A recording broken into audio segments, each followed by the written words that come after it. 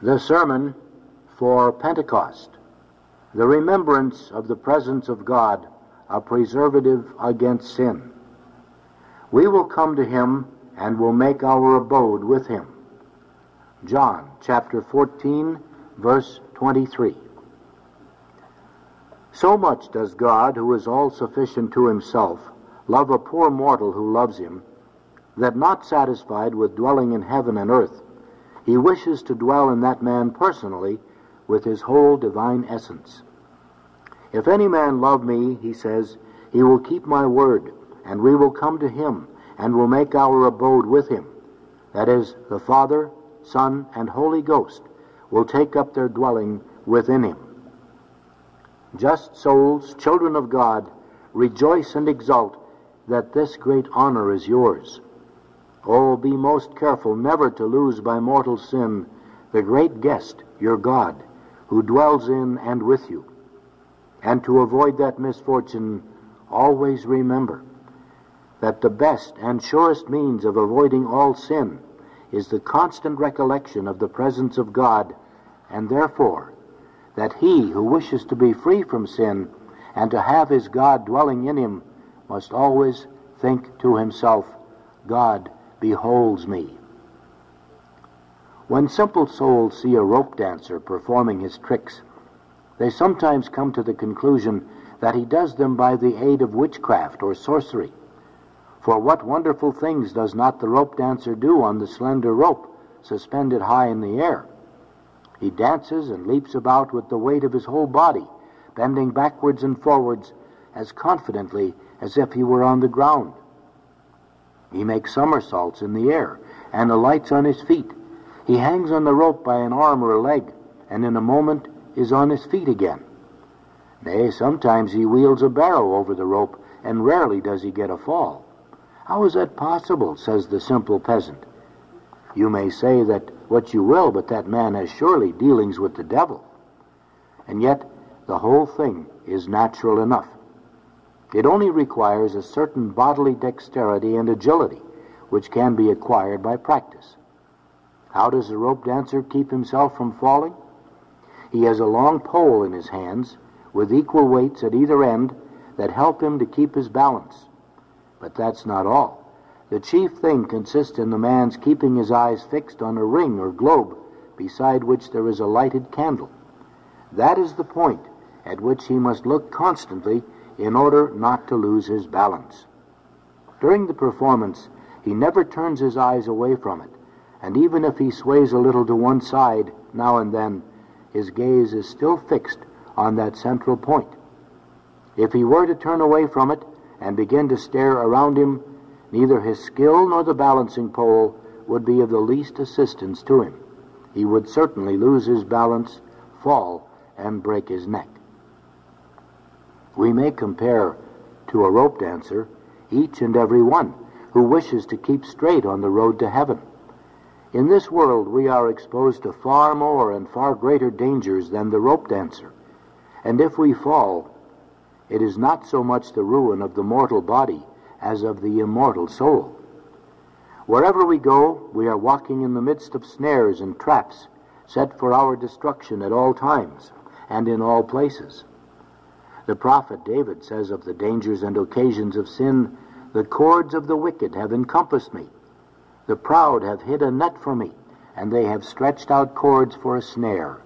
They have laid for me a stumbling block by the wayside." Oh, how deplorable is the fall of the just man! He seemed to have vaulted even to the heights of heaven. He shone in virtue and sanctity like the stars of the firmament, yet in an unguarded moment he fell headlong down from the mountaintops of righteousness into the depths of mortal sin. How shameful was the fall of David himself! Although he had ascended even to the heart of God, by one incautious glance he was turned from a just man into an adulterer and a murderer. How disgraceful the fall of Solomon, his son, the wisest man that ever lived. In spite of all his wisdom, he allowed himself to be ensnared by carnal love. He forgot his God and bent the knee before dumb idols. How terrible the fall of Judas, the chosen apostle of Jesus Christ. Blinded by the love of money, he was changed from a saint into a despairing demon. With reason does St. Paul cry out to us all, "He that thinketh himself to stand, let him take heed lest he fall." What are we to do? What means must we make use of to keep our balance and to avoid the danger of a fall? We must make use of a pole and of a light like the rope dancer, but our pole must be the fear of God, our light the remembrance of the presence of God. They shall walk, O Lord, in the light of thy countenance, as in that of a lighted candle, and in thy name they shall rejoice all the day. My eyes are ever towards the Lord, David says of himself before his fall, for he shall pluck my feet out of the snare, and will keep me from falling. His wise son gives us the same warning in the book of Proverbs. Have confidence in the Lord with all thy heart. In all thy ways think on him, and he will direct thy steps. Then shalt thou walk confidently in the way, and thy foot shall not stumble. For the Lord will be at thy side, and will keep thy foot, that thou be not taken. Oh, if David and Solomon had acted according to their own beautiful advice, they would not have fallen so shamefully into sin. Whence comes it that so many miserable falls occur in the world, and that sin, alas, is committed so frequently without scruple or shame, for some wretched thing, by people of all kinds, young and old, great and lowly, if not from the fact that they turn away their spiritual eyes from the grand central point, forgetting the great God who is always present and closely observing them. God is not before his eyes, that is, the eyes of the sinner. And what is the consequence? His ways are filthy at all times. His mouth is full of cursing, continues the psalmist, and of bitterness and of deceit. His hands are full of injustice. His house is like a den of lions, in which he lies in wait for the innocent and poor, that he may oppress them. And all this because God is not before his eyes. For he hath said in his heart, God hath forgotten, he hath turned away his face, not to see the end. So it is nowadays with each and every sinner. When people have made up their minds to commit sin, they try to blot out the thought of the all-seeing God. They are afraid of hearing anything which might make them uneasy and disturb their wicked projects. They act like the two elders who attacked the chaste Susanna with their impure proposal. They perverted their own mind, says the Holy Scripture of them, and turned away their eyes, that they might not look into heaven, nor remember just judgments. What wonder is it, then, that God should withdraw his fatherly hand from such men, allow them to run into danger, and to fall into many sins, and be lost forever? On the other hand, the Lord, according to his promises, cannot deprive of his help the man who with childlike confidence always keeps his eyes fixed on him. Nor can anyone who has the least sense of decency left be so presumptuous and shameless as to dare to offend God at the very moment when he recollects his divine presence. Could a servant be so daring and insolent as to act the buffoon before the very face of his monarch, speak slightingly of him, or draw his sword against him? Rebellious subjects may revolt against their lawful sovereign and plot in secret against him, but where is the one who would dare penetrate into the royal chamber or cabinet, draw his sword, and assail his lawful king? Would not such a man be regarded as a madman? King Antigonus, as he was once concealed in his tent, heard some of his ministers, who were standing before it, murmur against him, whereupon he put his head outside the tent and said to them, Go a little further off, lest the king should hear you. And the conspirators were as much shocked and frightened as if they had been smitten with a thunderbolt. In olden times, a soldier once ventured to approach Marius, the celebrated general, with the intention of killing him. But no sooner had the general turned and looked at him when he became powerless and unable to commit the intended murder. We read that Absalom, after having murdered his brother, was forbidden to appear in his father's presence.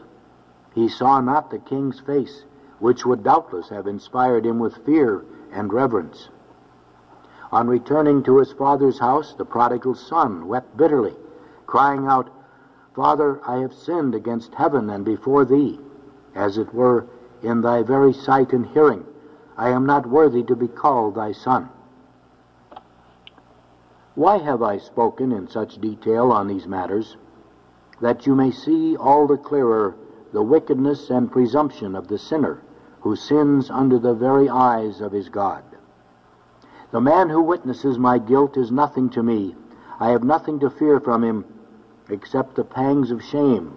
But to remember God's presence and yet to sin is nothing else than to mock God in thought and action, saying boldly to him, "See, my God, although I know that thou art here and seest me, although I know that this impure thought, this improper conversation, this shameful act is very displeasing to thee, although I am aware that thou hast me completely in thy power and canst punish me as thou pleasest, yet I will accomplish my wickedness under thy very eyes and before thy face.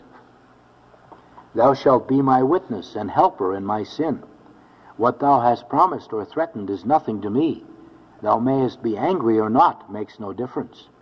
I will gratify my passions and enjoy the pleasures thou hast forbidden." Oh, what insolence, what presumption! We do not consent to sin until we have first shut the eyes of the mind to the thought of the presence of God. Each sin we commit is a proof that we have not a lively faith that God sees us. True, our conscience cries out, "God is looking at you," but we close the ears of our mind, as it were, to its warning voice when we wish to commit sin. We allow our thoughts to be distracted by things that flatter our sensuality. We drive God out of our hearts and act like little children who cover their eyes with their hands and then think they're not seen. But as the apostle says, "Neither is there any creature invisible in his sight, but all things are naked and open to his eyes." In vain did our forefather Adam, after his fall, try to hide from the sight of God. He did not hide from God, but hid God from himself. In vain did Cain, after the murder of his brother, try to escape the sight of the Lord. In vain did Jonas fly before his face.